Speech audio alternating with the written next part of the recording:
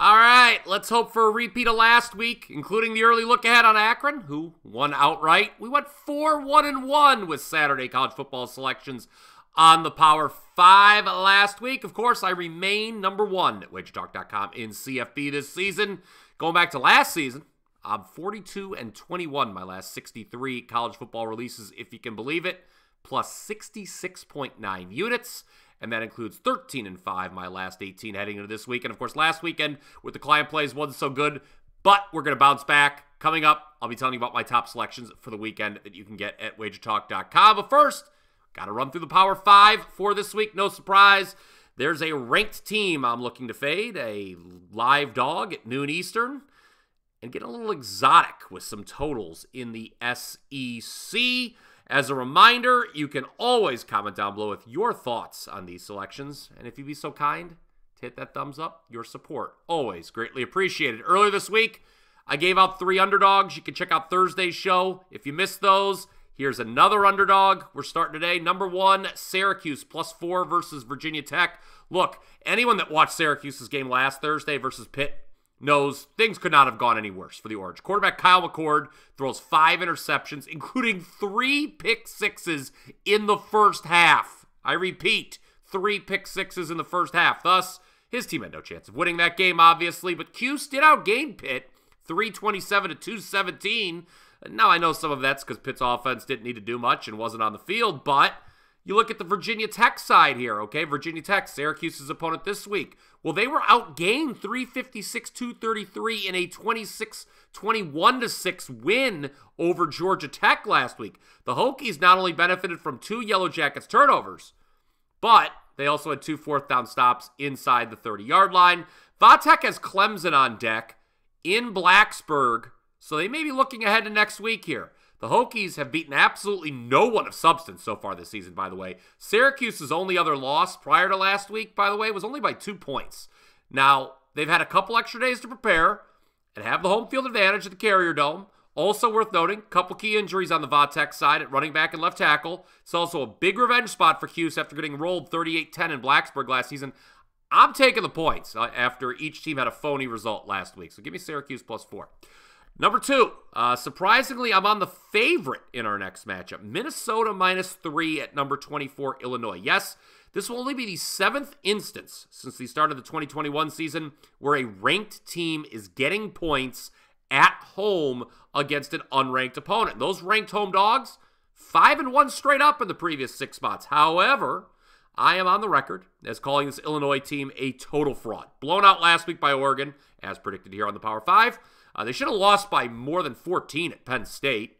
Illinois' 3 wins over ranked teams, those were Kansas, Nebraska, and Michigan. None of those 3 are ranked any longer. The Illini were outgained in 2 of those 3 wins. The other one, at Nebraska, they sort of stole in overtime. They also needed to stop a 2-point conversion in OT to beat Purdue. So 2-0 in overtime games for Brett Bielema's team. I just don't like this Illini team at all. Meanwhile, Minnesota, off its highest scoring effort in a Big Ten game since 2019, last week, they blew out Maryland. Quarterback Max Brosmer, 4 touchdown passes in that one.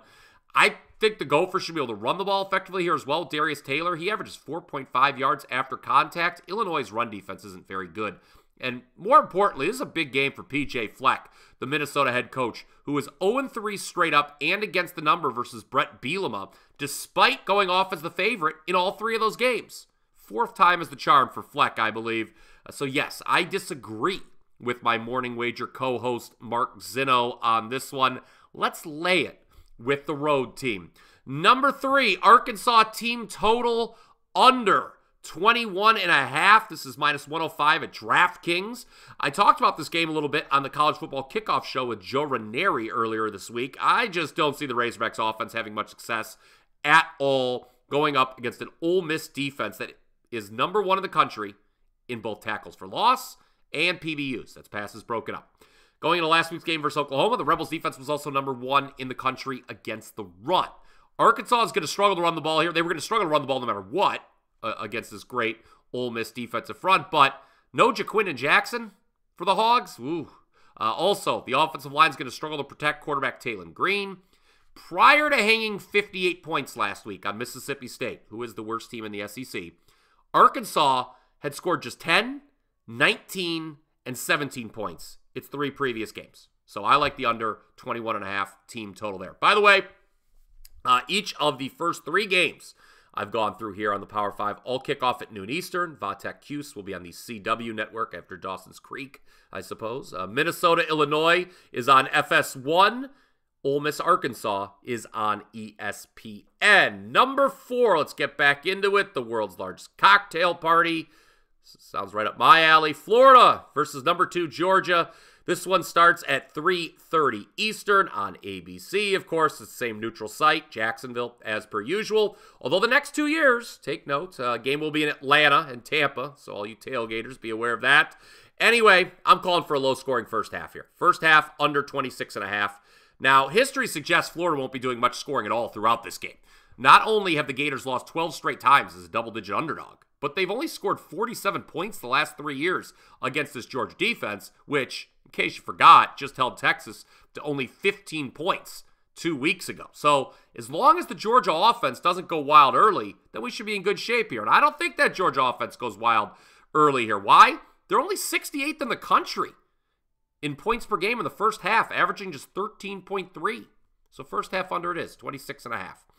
All right, let's round things out. Enough college football for you guys here on the show this week. I'm sneaking in a soccer play for Saturday. Let's head over to England where Nottingham Forest hosts West Ham in Premier League action. Note, with all this time change wonkiness we're dealing with this weekend, matches over in Europe starting an hour later than normal, at least on Saturday. This is an 11 a.m. Eastern start.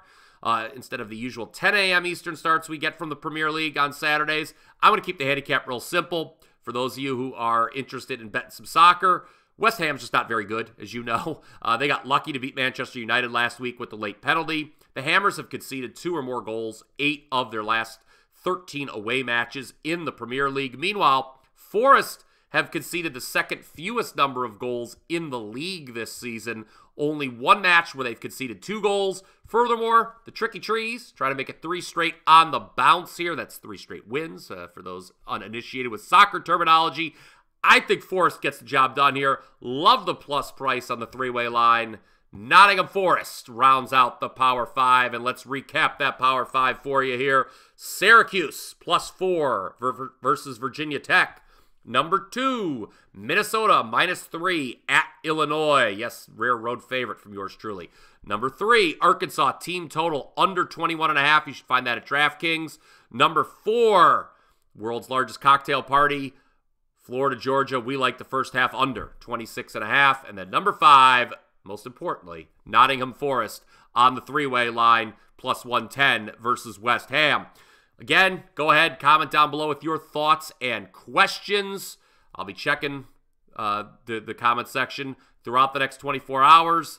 Let me know what you're betting on this weekend as well. Love to see that. And after you've smashed that like button, I know you've already done it, head on over to wt.buzz/BP where you can find all my winning picks for the weekend.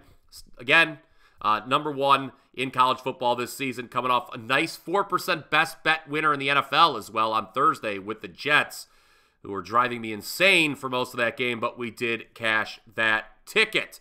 By the end of the day Friday, maybe already up by the time you're listening to this, my complete college card is already up for Saturday. 4 plays for $29. My complete NFL card should be up by this evening as well. I'll probably sprinkle in some soccer as well.